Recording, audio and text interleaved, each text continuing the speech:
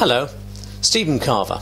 Some of you might know me. I used to work in the oil business for a company called KBR, part of the Haliburton organisation at the time.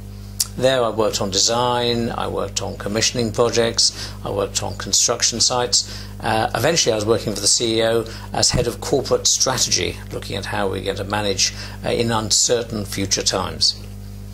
What I do now is I work at Cranfield, one of the top business schools, and I help with research into project and program management.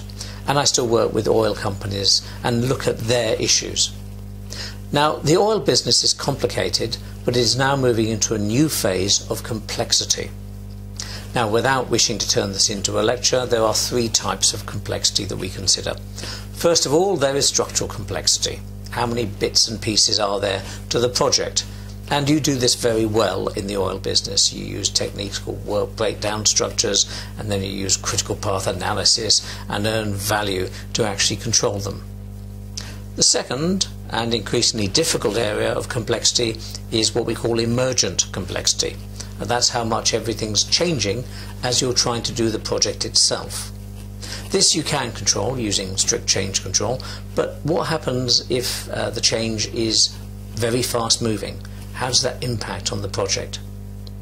And the third type of complexity is what we call sociopolitical, which sounds rather grand, but what it means is the management of the stakeholders on the projects, both internal and external. And that's the area that the oil business is having to face up to, because now there are so many more stakeholders and they are changing as you do the project.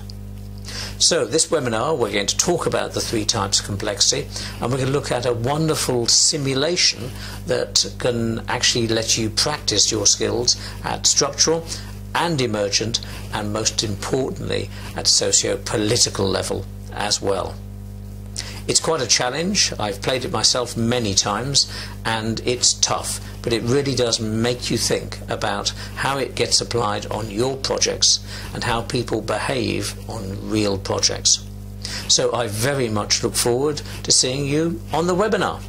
Thank you.